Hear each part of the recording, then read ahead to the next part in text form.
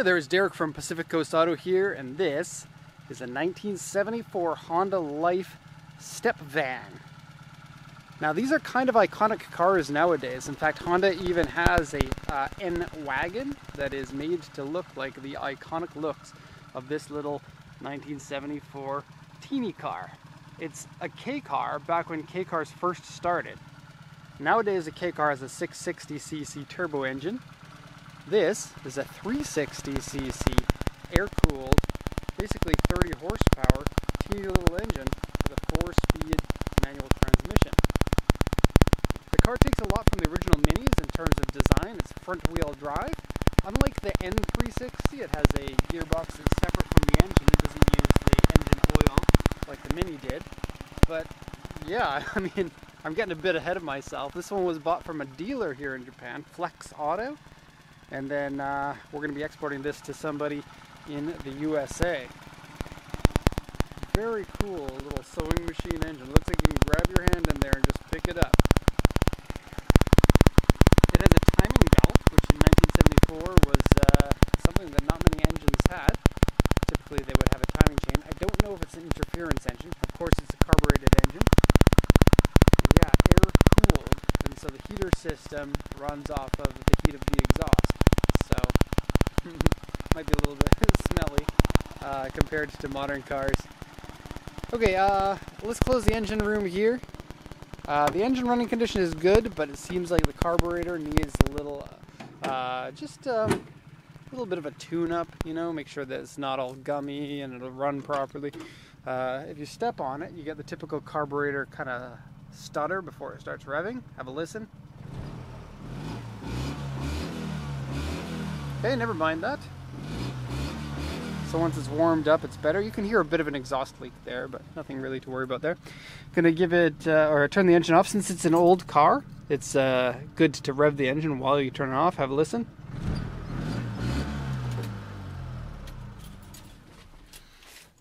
And that has to do with making sure you don't flood the engine, especially when it's cold. Don't turn off a carbureted engine, just like an RX-7. Okay, so condition-wise, well, the car has a lot of paint fade, areas that have been rust repaired and not particularly done very well. But it is an old car, and it is a cool car, and it comes from Flex Auto, which is a a famous dealer here in Japan for their classic cars. I have to say that I'd really like a body that is in better condition than this, if they're not going to say that it has a lot of repair marks on it. There's really not that much rust. It's more just evidence of where the rust used to be.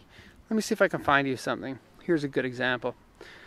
And I'll continue with walk around in a sec. See the cracks here? There's a cracks in the body filler and some rust underneath. But when a car's been fixed with body filler, it gives it this kind of a wavy look to it. A non-metallic kind of look. And the car has that on pretty much all of the panels. And then the roof has a number of dents in it. Now from afar you don't notice that, and because the car is so unique and cool and 1974-ish, it distracts a lot from the condition of the body. If you see this driving around, your first thought is going to be like, why is that still on the road? What is that? Especially in North America. I don't think that we ever got these in North America. I know we got the N360 and the N600 in the USA. I'm not too sure about Canada, where I come from, so I guess I can't say that we got it. But I think these wagons might have been exclusive to Japan. And boy, does it look cool. It's very simple, which means that it would be very easy to restore if you ever wanted to restore anything on it. And I love that front end with the signal lights over the headlights. Just like the new version of the N-Wagon, or N-Wagon, WGN is how they spell it. I like also how behind the headlights, there's nothing, it's just metal in there. And then we put the headlights here, and we put the tires here, and you get a car. And this wasn't much cheaper than a Civic. A Civic was, well, obviously very popular worldwide for the first gen Civic, which I think came after this, maybe 72 or 74. The N360, actually this is the Honda Life step van, which is based off of the N360, but a van version. The N360 was 350,000 yen. The N wagon was 400,000 yen. The Civic was 400,000 yen. So the same price as the Civic. I'll come back to the body in just a sec. Just going to show you the interior here. Very simple and Spartan. It is a riot to drive. It is so much different than anything else on the road. It's just a box with an engine, an air-cooled 2-cylinder, manual transmission. It's not really that slow either. This is 600 kilograms. I can't stop talking about it. I'm supposed to be checking the condition. 600 kilograms and 30 horsepower. The original Mini, at least the one that I had, the 1972, was 650 or 680 kilograms and 37 horsepower. And so it's not going to be that much different, in all honesty. What a cool little car. Okay, so let's stop getting distracted and take a look at the condition. So, starting up here, we got little bits of rust. Here, the roof, a number of dents along that area. I'm not sure why. Rain guards, a bit of surface rust in here. It looks like it's been restored at one point, but a little bit in there, not as much as you'd think. And then the rain comes down here, and then there's a body line here. I guess it's supposed to keep the rain going down. Got a bit of a scuff there. Bumpers have been painted body color, and it's this metallic blue color that, to be honest, I'd prefer to have a color that is more original, but to each their own. Love that front face and the teeny little grille. That grille is like, well, I was going to say it's the size of something that is also very small, but I can't think of anything. You can see the radiator clearly in there, and then the heat exchanger there that pulls heat from the exhaust header and puts it into the intake for when the engine is cold.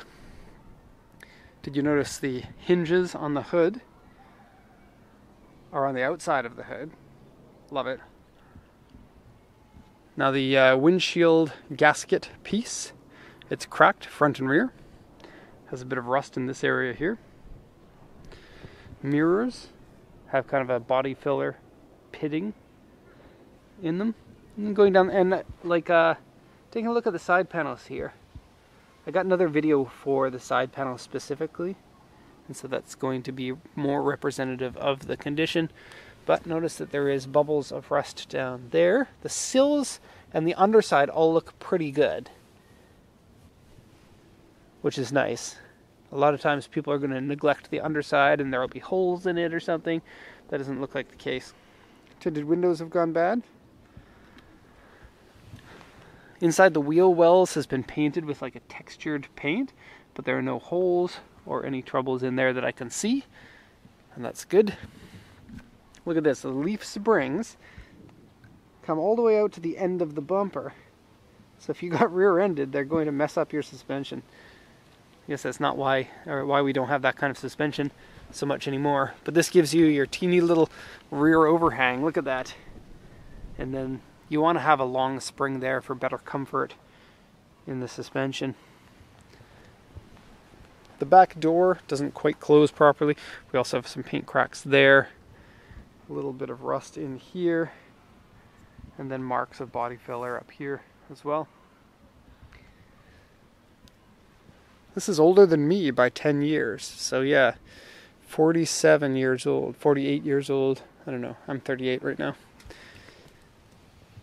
Can carry 300 kilograms. I wonder how slow it would be.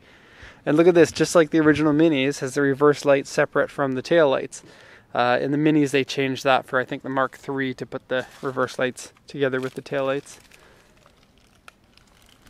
I bet it's good on gas. It is a teeny little engine. There you go. Now let's have a look at the interior. First off, this section here. All the door handles and the door locks all work. There's a gasket here. All four of the doors have a separation here because the gaskets have shrunk, and they all feel really old, but it should be a pretty easy type of gasket to find a replacement for. But this one on the driver's side is the worst. It has some ribbing here and then some missing bits here. And that goes basically all the way down. Now the inside of the doors, I'm not seeing any damage on them. They're generally pretty good. You can see rust repairs have been done to them. And then it looks like somebody put an extra sheet of plastic on here. So that's nice to keep your vinyl in good shape. And that is the original vinyl by the look of it. Okay, crank style windows. Look at that. Back when your A-pillars are so small. Nowadays A-pillars for crash safety reasons are a lot thicker and harder to see through. I grew up with 1970s cars, and so when I got my first modern car, I was like, I can't see anything out of this. Okay. So it has no carpet in it, and then some carpet squares have been cut to fit. Also, the gas pedal is like a weird little lever on the floor. Look at that. Now it is a carbureted car, so when you get into it, you have to remember how much fuel is in your carburetor float. So if you haven't driven it for a while, you have to pump the gas pedal a few times. And if you're getting into it when it's still warm, you don't have to do that, or you can flood the engine. So it's I guess the kind of time where if you haven't driven a carbureted car before, you need to go look up on the internet how to manage a carbureted car. Both the seats have a little rip right here, and there's some overspray on both seats in the same location from a repaint. There's a jack in there. Original seats, which are a plus. Something like this, very easy for someone to put in aftermarket seats sometime in the last 20 or 30 years, because the seats are hard to maintain. You can open up this, and there's stuff inside. I'm not sure exactly what it is. Let's do this one-handed on the video. Yeah, no power steering, but it's very, very light to steer. Okay, has a cool gauge set there. Carbon fiber, oh, non-original. And then this one's your glove box, take a look. That's so cool. And it's completely flat if you wanted to put something on it. Like a drink, I guess. There are no cup holders. There's a clock. There's a heater. Obviously there's no AC. And when you sit in it, it's small. And say goodbye to your knees if you ever got into an accident. This, ow! And so please do take care when you're driving something like this. I feel like something like this car is harder to get into an accident in. You're going to be driving it carefully and slowly, basically all the time. And people are going to notice it. And so we'll be less likely to hit you for that reason, I suspect. Okay. Long throw shifter. Look at this. First, second, third, fourth, and reverse. And then this is still movable while you're in gear, which is kind of weird. But it's really not that hard to do that. It's probably easier than your average Mini is. Back seats.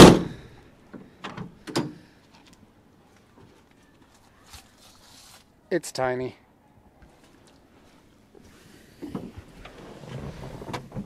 Less room than an original Mini, I would say. And it might be easier to rest your feet on here, actually. Now, it looks like the seats were originally supposed to be able to flip, but the function doesn't work anymore, it looks like. And yeah, headliner's been replaced by this with its own little, crazy lamp. And, ooh, you can smoke cigarettes. 1974 Japan. Literally everybody smoked cigarettes back then. Yeah, so this one here, you can see it can come detached from there. I bet you in an accident that detaches itself. But even if you detach it, this seat can't flip all the way down. It looks like something weird has happened to prevent that from happening. Now you can see it's hinged down here, and it's actually not attached to anything on the bottom cushion there, but you can't flip the bottom cushion forward like you should be able to, I think because something has bent or broken. The floor doesn't have any holes in it, which is easy to notice when you don't have any carpets in it. Okay. And let's go into the back. So the dampers on the back don't hold this up fully anymore. And it has a little tailgate, which is really cool. Pull this up. Tailgate style. Now once you get those dampers there repaired, you can sit down, enjoy your coffee, hipster style, in your old Japanese van. And these are secure. You'd be able to put your weight onto this and sit on it. A decent amount of space in here. You know, we're comparing this to the original Mini. This is about 5 or 6 times more space than an original Mini in it. And so in that respect, thumbs up. And it has that headliner on the side too, you can see. And it looks like the tire houses don't take up too much space in the back here. So, very cool. Put this up. Or not. How are we going to do this? Okay. And, yeah, even if you give this a good push, it still sticks up. So I'm not sure what's going on there. Tires, 10-inch tire, and they're 145/65 R10. So good luck getting tires anywhere in the world, really. But they are 2003 with a good amount of tread on them. Should still be good. I suspect something like this would be parked at like some shop or something as a display piece and not really used that often. The tires look like they've barely taken on any tread wear at all since 2003. Okay, so cute little Honda, something different for the channel. I suspect this is the only time we'll ever have something like this on here. So I hope you enjoyed that. Thank you everyone for watching, and have a nice day.